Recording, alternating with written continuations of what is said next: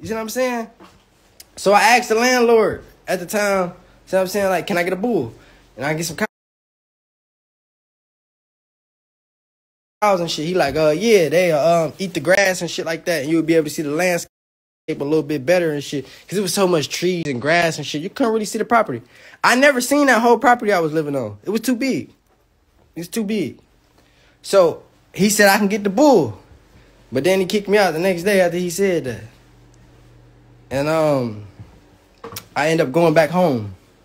I went back home. I moved back to Ohio. And then I was only living in that house for 2 months. I paid cash for that house, y'all. Put like $20,000 into that house and had to tear all that shit down. That was depressing. But at that point, like, I wanted to give up on all this shit.